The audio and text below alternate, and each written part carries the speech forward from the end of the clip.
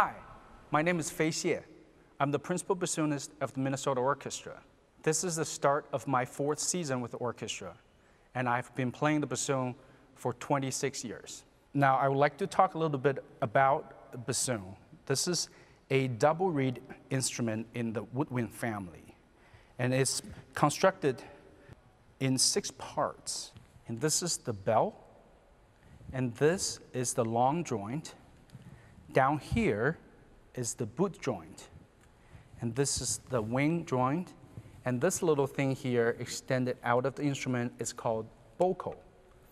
And on top of the bocal is the reed. It's the crucial part of making it speak.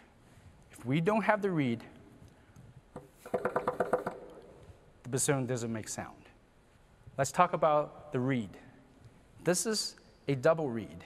It's made out by a piece of cane, also known as a rondodonnex. It is one long piece of cane. We shape and profile, and then we fold it in half. After you fold it in half, we round this part into a little tube.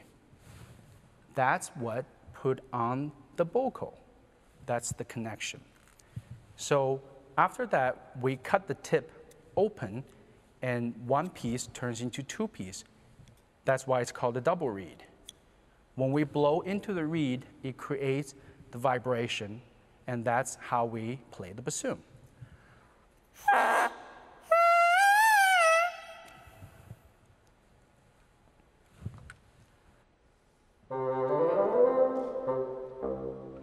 As you can see, the bassoon has a lot of keys. We use many different kind of fingerings to make the sound, and there's one particular finger that's extremely busy when you play the bassoon. It's our left thumb. On this 2 joint here, the wing joint and the long joint, there's a combination of about 9 or 10 keys, depends on the instrument. So we are using one thumb to cover all these keys, and sometimes different combinations of these keys. Bassoon is a rather large instrument.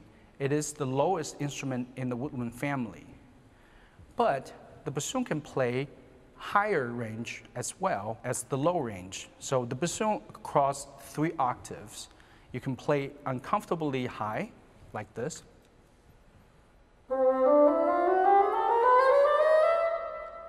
Or very low.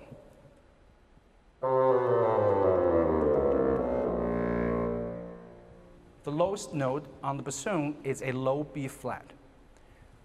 But there's some composers now have composed a piece that requires one more note, which goes a half step lower. It's a low A. That's why we have this thing called the low A extension.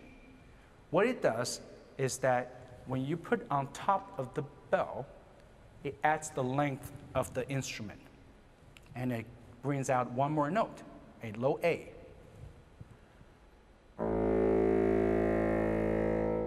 This is with low A. This is without it.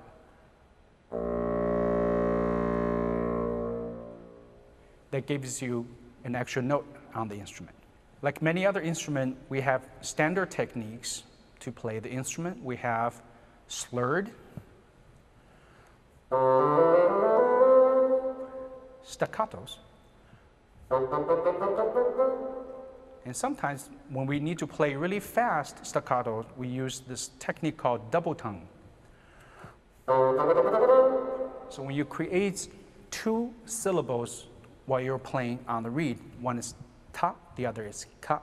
So you alter the 2 syllables. Instead of going ta ta ta, you do ta ka ta ka ta ka ta ka ta. So you double the speed.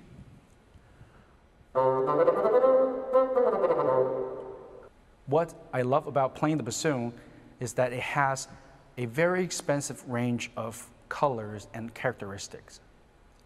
Sometimes the bassoon are known to be the funny ones in the orchestra, but in a season, maybe I'll play 2 or 3 concerts that have some funny characters.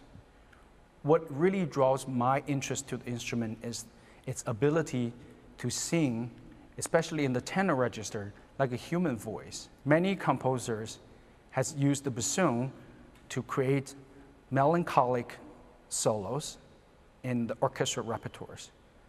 And it uses its singing voice to reach audience's ear and their soul.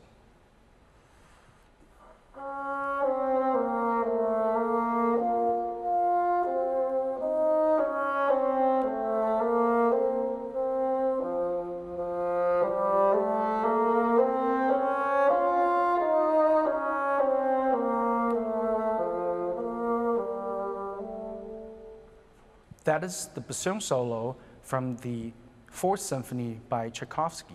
It is an example of how the instrument can create the sadness feeling for the audience.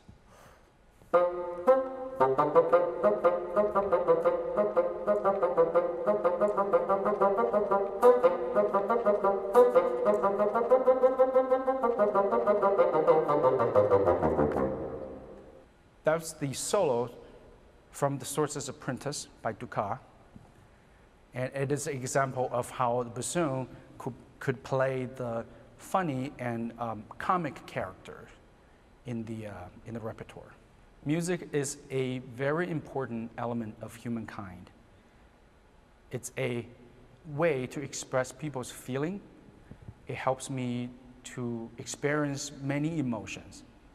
Listening to music gives you a variety of experiences.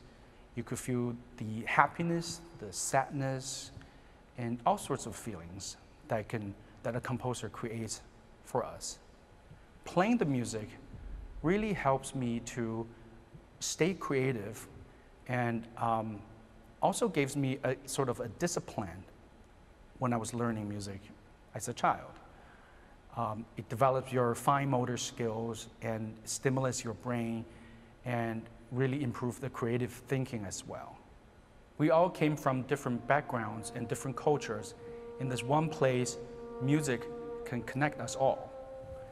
It's such a universal entity, and it's a language that we can all understand and enjoy. Thanks for watching, and we'll see you at Orchestra Hall.